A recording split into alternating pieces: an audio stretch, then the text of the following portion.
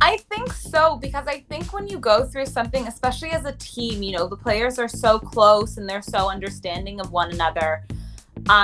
When you go through something so detrimental and emotional, it does bring the team together more. And I think at the back of their heads, they probably are like, we got to do it for Christian. Like, we got to just try our hardest. Like, they have a bit more of a, push behind them because they went through like that horrible first game together.